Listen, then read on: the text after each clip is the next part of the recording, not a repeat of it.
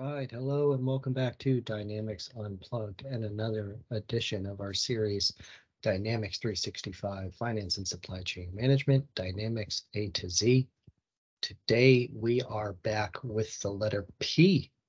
P stands for so many things in Dynamics 365. If I look at modules alone, I get into procurement sourcing, which has probably 100 different topics we could get into product information management. We could talk about product versus product masters, product configuration, production control. We could talk about production orders, any of the processes around production, and even master planning, one of our favorite topics. We could talk about planning and planning optimization and some of the new features there. I do, however, want to focus today's session on procurement. P is for procurement, and we'll look at several different forms and reports and processes that can be done with procurement in Dynamics 365. We'll start with our workspaces. We have two main P procurement workspaces, purchase order preparation and purchase order receipt and follow-up. There is a new workspace, supply risk assessment, that we might show in a later edition of this series. Today we're focusing on the letter P, so we'll take a look at purchase order preparation to start with. The first thing you'll notice is the user who has access to this workspace, typically a buyer or somebody who's placing purchase orders, can filter on a buyer group to only see what orders are relevant for them, and they can initiate creation of a new purchase order, whether that is for an inventoried item, a service item, or maybe even a procurement category. They can view all purchase orders, and there's out-of-the-box tiles that are associated with different filters of types of orders. For example, orders that have been approved but don't have confirmed delivery dates, orders that are assigned to you via work approval, any orders in draft, in review, approved, and an external review. From a list standpoint, we have similar inquiries that show some of the purchase orders that match those filters. So here's the two purchase orders that are in draft. If I click on approved, you'll see a sub list of the approved purchase orders, and you can click on any of those, navigate and go into the details and see more information as well. So that purchase order preparation workspace is really for the initiation or creation of new purchase orders or reviewing ones that are waiting on you for action. Back under workspaces, we then next have our purchase order receipt and follow-up workspace. This is used when you need to review what is currently going on for orders that have already been placed. You want to chase up vendors for orders that are past due. You want to see what's pending to be received by vendor or by item. Perhaps want to see what's registered, not received. So for example, what has been registered into stock via the mobile device, or not using warehouse management in the arrival overview, or manually from a PO line, but hasn't had a product receipt posted. So there is no cost. There's no physical cost. There's no packing slip yet. We don't technically own the inventory, but the inventory is recognized in the system as being on hand because it has been registered. Do we have returns, open returns by vendor that need to be processed, and then searching for orders as well? So the purchase order receipt and follow-up workspace is really for monitoring your vendors and keeping an eye on order exceptions, like orders that are past due or waiting to be received or processed further. If I expand the purchase orders tab in the module, you can see there's a lot of other words and menus that start with the letter P: purchase orders, purchase journals, purchase confirmations, receiving products. The purchase order entry submenu is similar to that purchase order preparation, pending purchase orders or orders not sent, not having been confirmed to the vendor yet. Your purchase order follow-up, this is where you can really drill into the details and create queries over different types of open orders and follow up on them. Back order purchase lines is a form that would show all open purchase order lines and automatically based on today's date. So what's expected today or is linked. You can change that date or change that filter range, the date range, to focus on what orders are expected based on their current confirmed or requested delivery dates to come in a certain time. I could also change the order type to look at returns or both receipts and returns, so open POs and return orders.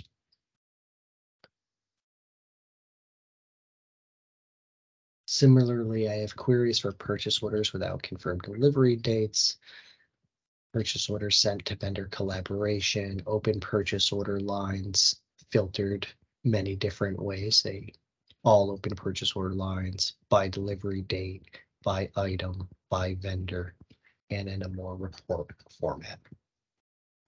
The other submenus that begin with the letter P, we have planned purchase orders for anyone using master planning, purchase journals, if you have purchase orders of type journal that are more of drafts, they don't affect inventory, they don't affect planning, this would show you those. So for example, if you might want to use that if you're entering purchase orders for hundreds of lines and you don't want that to affect anything else in the supply chain or be committed until you're finished processing it, you could use purchase orders of type journal. Sometimes you might send EDI orders in as purchase orders of type journal. Otherwise, you're controlling that process with workflow and the purchase confirmation process. Speaking of purchase confirmation, we have purchase order confirmation menu. This is where we can trigger batch jobs or mass updates to confirm purchase orders, review already posted purchase order confirmations and history, and confirm any accepted purchase orders that have been sent over through the vendor collaboration module. Going further down the module, you have purchase requisitions, using the system to actually create requisitions to purchase something. Those requisitions can be for items, they can be for procurement categories, they can trigger requests for quotes from multiple vendors, they can automatically be turned into purchase orders. So using those purchase requisitions and any workflow associated with them to approve procurement in your organization. And then we have prices and discounts. Prices and discounts are how you set up trade agreements and price control in your organization. So do you have vendor price discount groups? If you have different types of vendors you want to base pricing contracts on rather than individual vendor accounts like wholesale vendors, retail vendors, different regional contracts. In this case, in my sandbox, I just have domestic and international that might have different contracted prices. And then item discount groups in a similar fashion. Do you have items or different groups of items that you want to have pricing agreements with regardless of the vendor account that may be associated with them? We have purchase agreements. Do you want to use the system to have blanket orders and generate call-off POs from them? That is what purchase agreements offer, and that gives capabilities to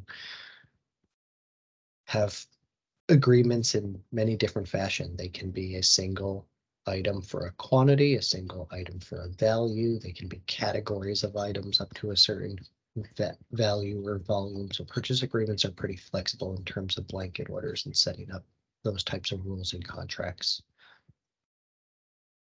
And then finally, like every module, we have periodic tasks, being able to do some processing in batch jobs, in this case, finalizing certain purchase orders.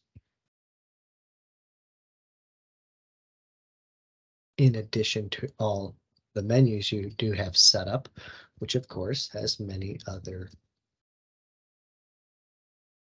examples of the letter P.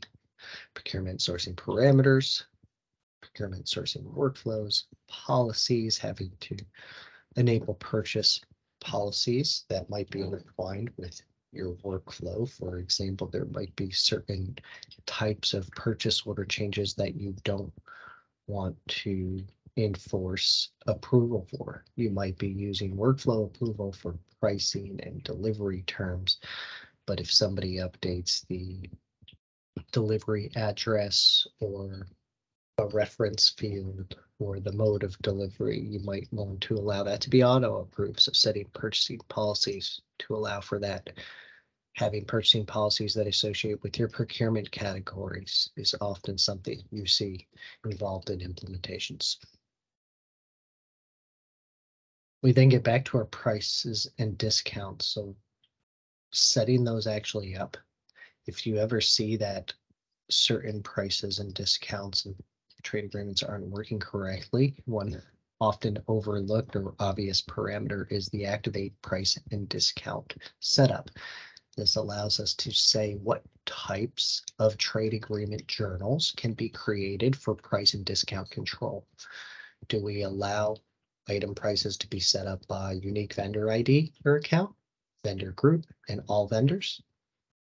Same thing then for line discounts and item groups and vendor groups, multi-line discounts at item and vendor group levels, and total discounts at vendor and vendor group levels. So this structure is very similar to what we see on the sales side with customers and item groups.